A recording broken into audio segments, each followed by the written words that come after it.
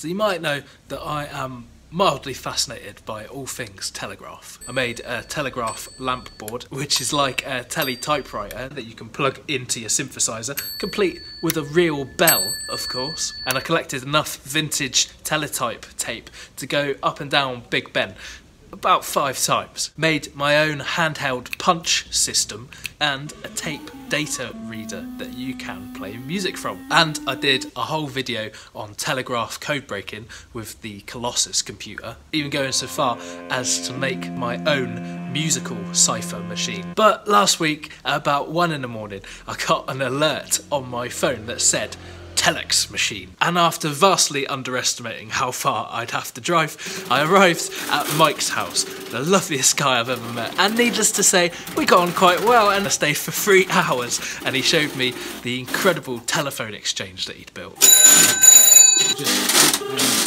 No. That's one over there. And the hand generator. Send the signals over and ring the phone at the other end. Those big cable looms make me feel intimidated. That's a good one. I like that one. There's one up there. Oh, it's one of the nice little one.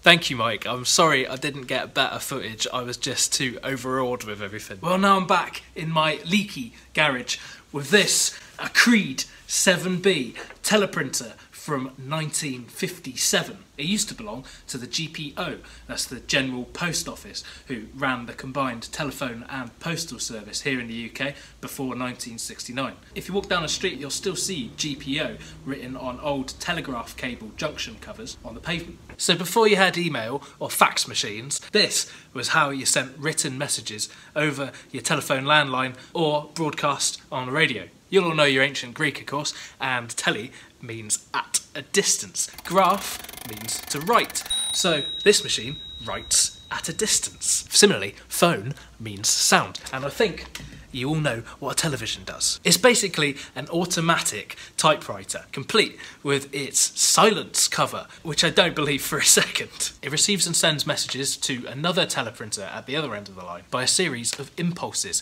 and that code selects the characters that it prints. And that code in its parallel form looks like this. The little holes, they're the feed holes. That's what engages with a sprocket to pull it through the machine. But the bigger holes, they are the data holes.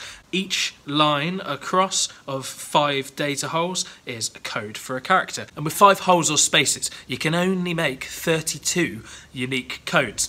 But you've got these clever letter and figure shift keys. So when the machine's in letter shift, it prints the letters. But when it's in figure shift, the same code will print the numbers, symbols or punctuation written above the letters on the keys here.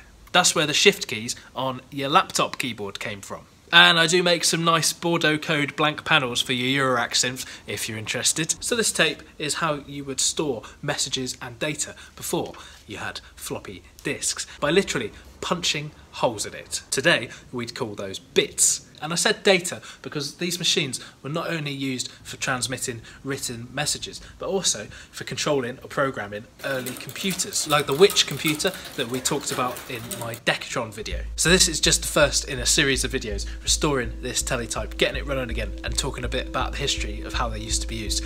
I think I've got a fair bit to learn, but it's going to be quite fun.